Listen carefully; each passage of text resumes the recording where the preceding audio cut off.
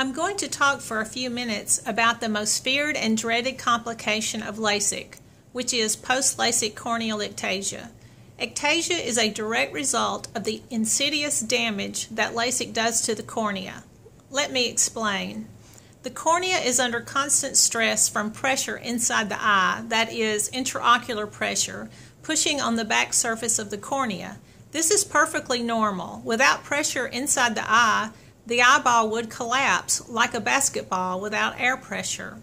The cornea contains collagen bands which provide its form and biomechanical strength. You can think of these collagen bands like rubber bands stretching across the diameter of the cornea. The front or anterior portion of the cornea is significantly stronger than the posterior cornea. This is clear upon microscopic examination of the various layers of the cornea. Obviously, humans were never intended to lose the front portion of their corneas. When a LASIK flap is created, whether with a blade or a laser, the collagen bands are permanently severed. In other words, the rubber bands are cut and relax back, never to rejoin again. After the flap is created, a laser is used to remove corneal tissue, which destroys more of the cornea's biomechanical structure. The flap never heals and is permanently decoupled from the underlying cornea. Scar tissue forms at the flap margin to tack the flap down, like a Tupperware lid, which just seals a bit around the edges. The thickness of the flap adds virtually no biomechanical strength to the cornea.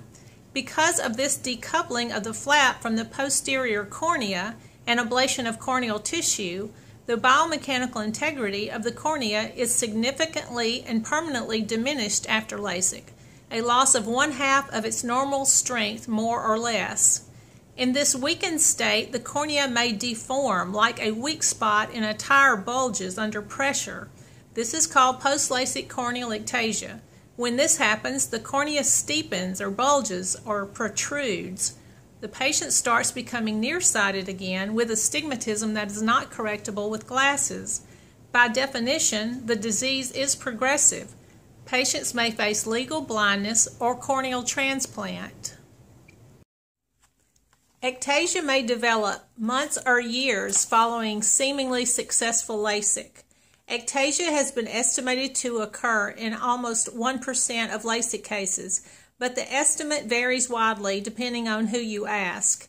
Since most cases are never reported, the true rate of this devastating complication may never be known.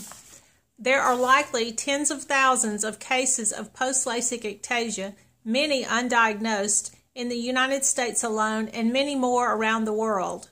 In an attempt to hide the truth about post-LASIK ectasia, LASIK surgeons may deliberately misdiagnose post-LASIK corneal ectasia as keratoconus. Keratoconus is a naturally occurring disorder of the cornea which usually affects both eyes and typically begins during puberty or late teen years. Research has found that keratoconus is not the same histopathologic process as post-LASIK corneal ectasia.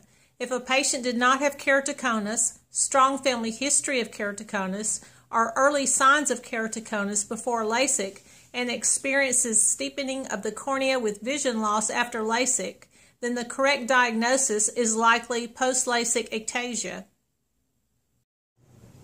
The U.S. Food and Drug Administration oversees medical lasers and is charged with tracking adverse events resulting from their use. The agency is fully aware of the growing epidemic of post-LASIK ectasia, yet they refuse to issue a public health alert. They refuse to add stronger cautionary language to the labeling of excimer lasers, and they refuse to take any steps to ensure that prospective patients are informed of the risk of post-LASIK ectasia and other adverse effects and consequences of LASIK. As of August 2015, when this video was recorded, the FDA is considering an application for approval of a new drug-device combo called corneal collagen cross-linking to treat keratoconus and post-LASIK ectasia.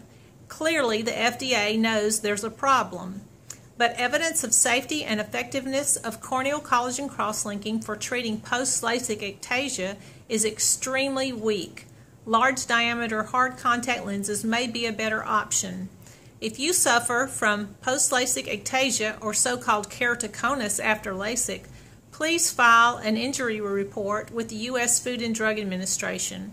Google File a MedWatch report and select Consumer/Patient Voluntary Report. If you're considering LASIK, my advice to you is to keep your glasses. The so-called hassle of glasses and contact lenses is nothing compared to living with impaired vision that cannot be corrected with glasses. The only way to prevent surgically induced ectasia is to avoid LASIK. It is important to remember that LASIK is elective surgery. There is no sound medical reason to place your eyesight at risk from unnecessary surgery.